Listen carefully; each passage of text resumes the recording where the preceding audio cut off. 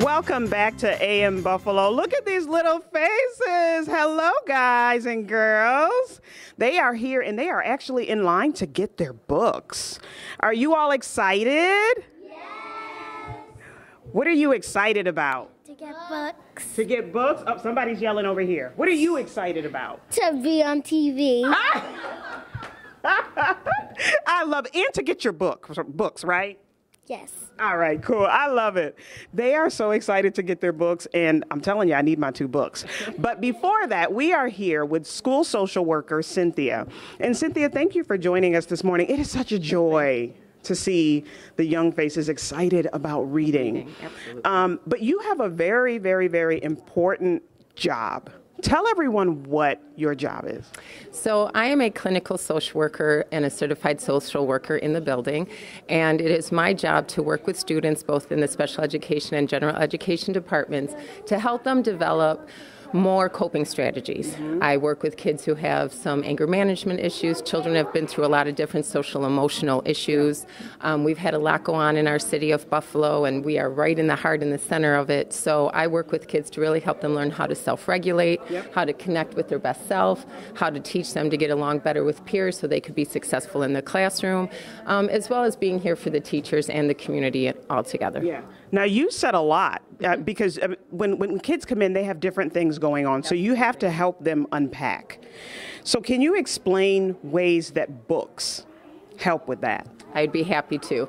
I have to tell you that books are such a critical part of what I do because they really help me, a grown adult who has my own capacity to think clearly and use coping strategies because I've been doing it a long time, versus little kiddos who are 4, 5, 6 years old who haven't developed those strategies yet. So books, through their illustrations, through the words they use that are on their age level and developmental level, give me an opportunity to speak to the child, read the books with the kiddos, help them read the books to me, right? So they're improving the reading skills as well, to let them know they are not alone. And whatever problem it is they're going through, they are not alone. There are other people dealing with divorce or separated parents or loss. Yeah. So you brought up a really good point. You talked about development. And for those of us that are parents or just have little people in our life, period, and we say, you can read a book sometimes, but it's not really that important. You're talking about development.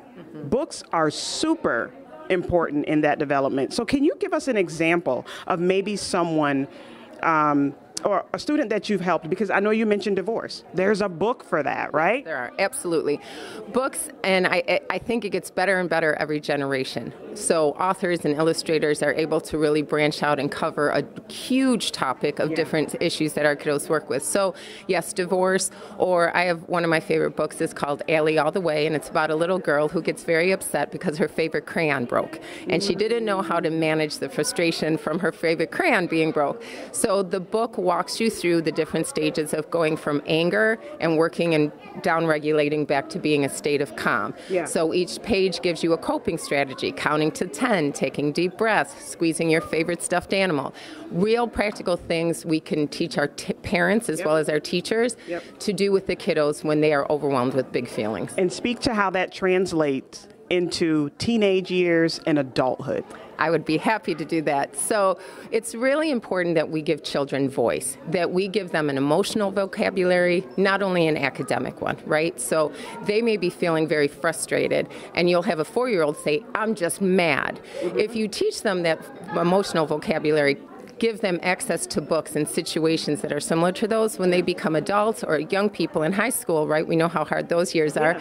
They're like, maybe you're not angry, you're disappointed. There's a difference. I'm disappointed, I'm sad, that's different than angry, right? And by doing that, we create young people who grow into adults who are able to more appropriately express themselves, work through conflict, work through chaos, and become well-regulated, positive people.